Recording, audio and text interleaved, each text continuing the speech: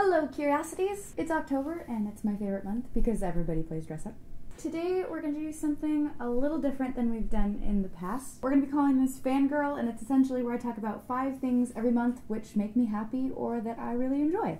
Super simple, not complicated, just pure positive, happy joy-joyness. Number 1 are these beautiful horns you see on top of my head, which if you watched my Extra Life D&D session, they will look very familiar, as they are the horns I wore for my tiefling that you can see here. I'm actually going to be doing a makeup and hair tutorial of how, 1, this look was achieved later this month, and 2, how I styled my hair in a way that people were like, are those attached to your head? But no, they're on a headband, which you can probably tell very easily right now because I just popped them on my head. But these are made by an amazing company called Idolatry on Etsy. They're hand cast and painted and just so super pretty. You can get them in different colors, and then she has other styles as well. They're amazing and fantastic, and I'm going to link it right here so that you can check it out for yourself. And if you do get a pair of these, please take a picture and send it to me because I would love to see them. They're really comfortable as well. I actually wore them for both of my gaming sessions, but I never took them off in between. So I was wearing them from about 11 a.m. on Saturday to about 9 a.m. on Sunday. So I slept in them. I mean, I had to be a little careful not to squish my hair, but these were pretty darn comfortable, I'm not gonna lie. So highly recommended. Also, if for some reason you didn't get a chance to see us live streaming our D&D games, you can actually go to the D&D Wizards of the Coast Twitch channel, which I will link as well, and you can go to their past broadcasts and watch the whole thing if you want, or you can just watch my sessions, or you can watch other people's sessions that aren't me, because there was some amazingly talented people, but you will have to poke through 40 hours of content, so get to scrolling. I was at 12 to 4 p.m. on Saturday and 4 a.m. to 8 a.m. on Sunday morning. Number 2 is a lot more simpler, and I'm pretty sure I'm going to get made fun of it. But as it is fall, pumpkin spice is out, and you're probably going, pumpkin spice latte. No, my friend, because there is a better way, and it's called the pumpkin spice chai. I'm not gonna lie, it tastes like autumn in a cup. I mean, check this out.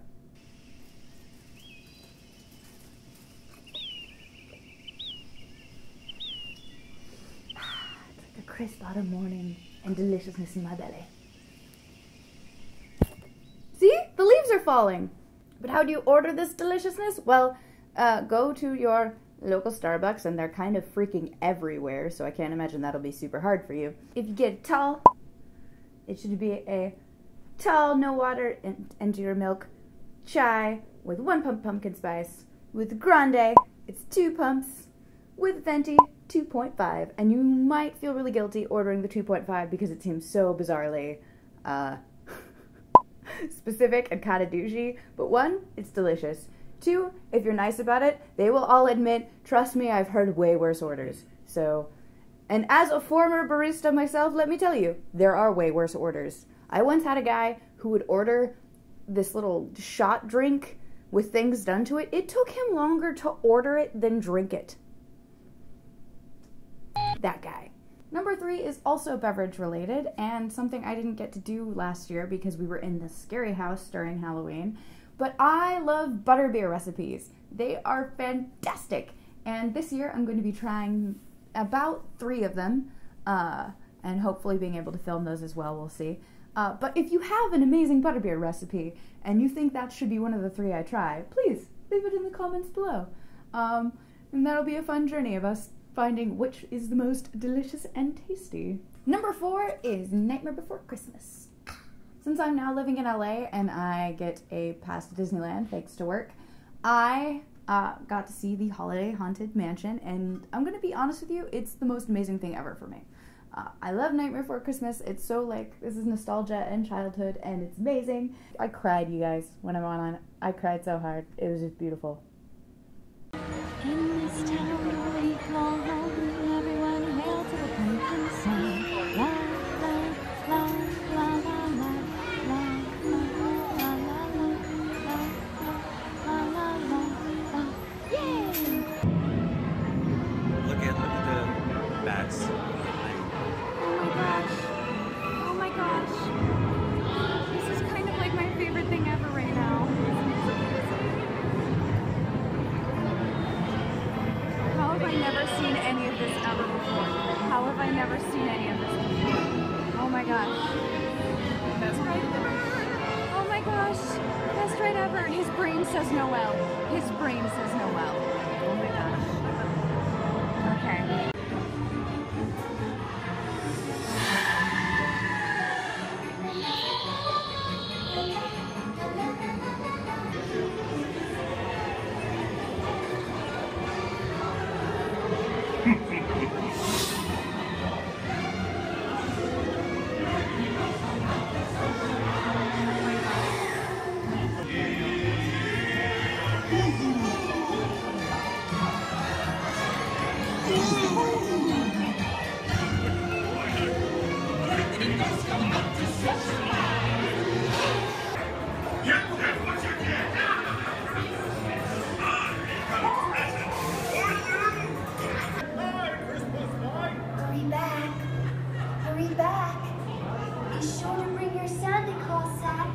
Also, since apparently this year is just freaking awesome for Nightmare Before Christmas, on Halloween itself, the Doctor and I will be going to the Hollywood Bowl and seeing a live orchestral and vocal performance of Nightmare Before Christmas, where Danny Elfman will be reprising his role as Jack Skellington. It's going to be amazing.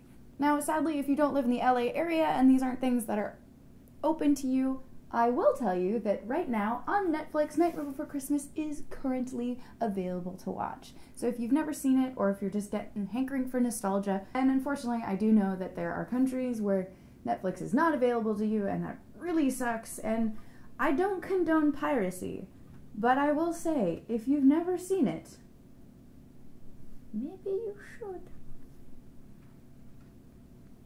Number 5, noodles.